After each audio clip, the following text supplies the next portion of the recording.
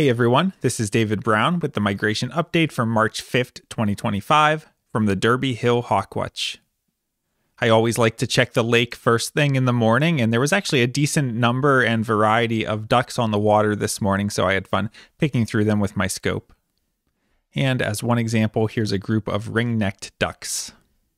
I would have watched the lake longer, but a big flight of crows and red-winged blackbirds picked up, so I wanted to count those and pick through them. The weather in the morning was a bit more mild than recent days, with temperatures starting in the low 40s and light southeasterly winds, but really it felt a bit chilly just because the air was so damp. The first migrant of the day was this Northern Harrier that was distant out over the lake. We had our first killdeer of the season yesterday, but this one today gave us a much nicer and closer look. Killdeer are a type of shorebird. They're a plover. You can see that relatively short bill, and they have the double breast band.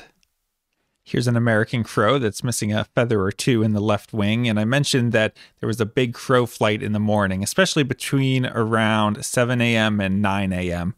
And total for the morning, I had over 3,400 American crows, so really impressive flight of crows again today. And the blackbirds were just as amazing. I counted over 8,000 red-winged blackbirds migrating this morning. Here's a group of wood ducks, which was a species that was new for the season today. I also had the first snow geese of the season today, and these 8 individuals were mixed into a flock of Canada geese and heading back south, so I guess they didn't like what they saw farther north. I heard the first song sparrow of the season singing this morning, and I was able to track it down for this photo. And the second and final migrating raptor of the morning was this red-tailed hawk. Throughout the morning, there was on and off drizzle, so it's nice that there's a little bit of shelter to hide underneath. In the morning, I had a total of 52 species. And by 10 a.m., it had developed into a steady drizzle, so I paused the hawkwatch and came back inside, and my entertainment was watching the bird feeders and watching the squirrels try to get up on the bird feeders. I think they're having a more and more difficult time as the snow melts and gets lower and lower. It becomes a greater jump for them, but they keep trying. By mid-afternoon, the rain had passed, so I resumed the hawkwatch. And at exactly 3 p.m., this Northern Harrier migrated past, and since it's brown overall with a lot of streaking to the underside, we know it's an adult female Northern Harrier. And the female wasn't even out of sight yet when I spotted these 2 adult male Northern Harriers coming towards me.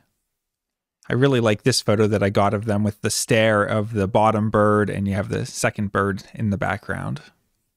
And here's that first adult male Northern Harrier coming through. We can see all the classic field marks, the overall white plumage with the gray head and owl-like facial disc, but some black to the wingtips and the trailing edge of the secondaries. And this individual is a little more lightly marked. You can see it's got a little bit of markings on the upper breast and not too much in the wings.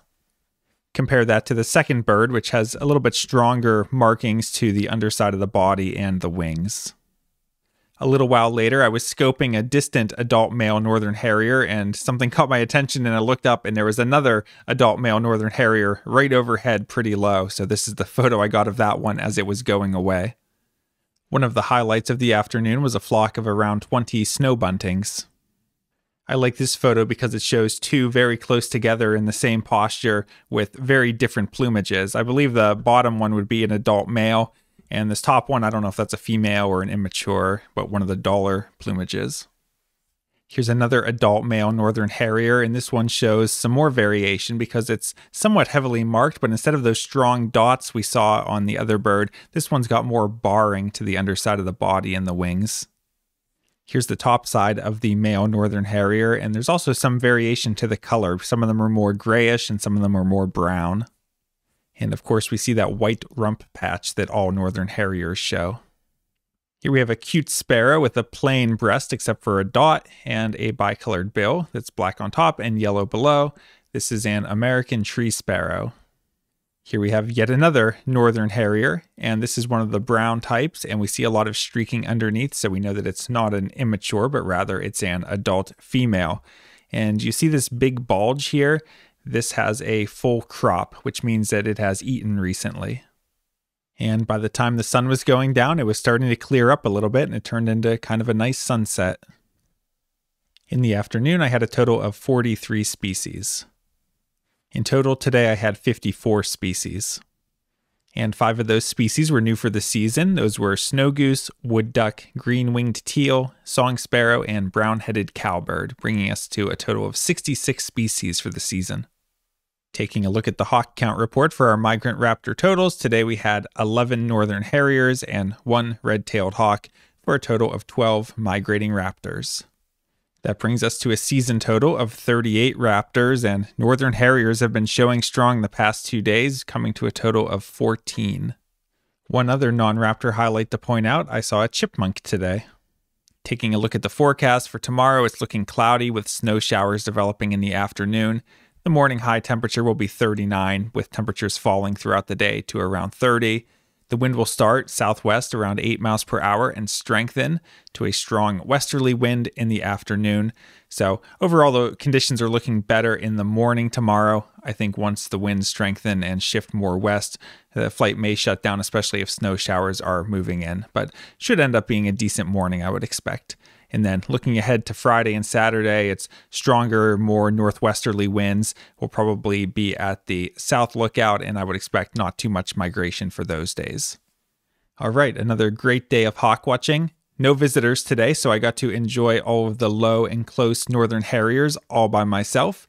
And it was really cool to see all of those crows and red-winged blackbirds migrating, and it's fun to see what new species are showing up every day. And with some southerly winds tonight, I wouldn't be surprised if we have some more new arrivals tomorrow. Hope you can join us soon out at the Derby Hill Hawkwatch. From Lyco Birds, this is David Brown. Thanks for watching.